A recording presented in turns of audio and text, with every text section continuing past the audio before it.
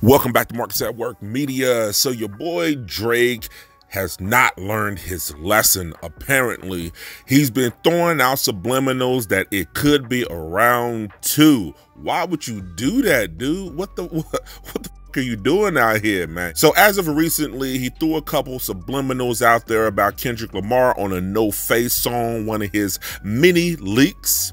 And then on top of that, he's been posting on that Ghost account that he dropped 100 gigs on about a possible round two.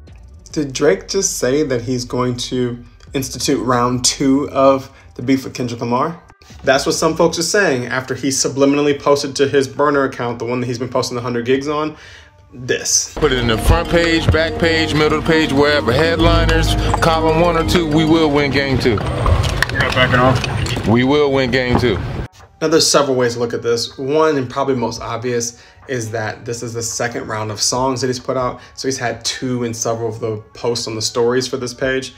Second, that he is actually saying we're coming back for round 2 and we will round 2, which then leads me to the third thing.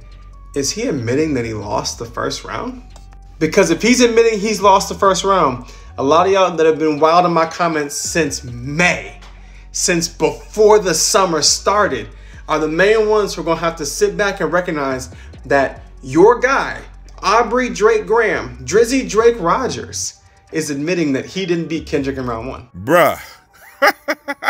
So as a fan, are you to believe that Drake is stupid enough to do this again? Now, I know all the Drake stands is like, hey, you know, go at it. He never won in the first place. Go get him, Drake. And then the K-Dot fans, it's like, I mean, it's like abuse at this point to continue. But if he's still calling Kendrick out, I mean, K-Dot, mop the floor with him again. I don't know if it's just gonna be a Lucy. Maybe it's that track that was on the beginning of the Not Like Us video. But I was told Kendrick is coming. And seeming like he lost and he wasn't a part of the all of that was bullshit. It was just some shit that people made up, tried to make a real thing, tried to throw into the game. It worked. It did not work. Why did Drake, who has dominated the last 15 years of my life, have to remind us? Because that record worked. No, I'm telling you, it's because people were caught up in a moment. They were caught in a moment.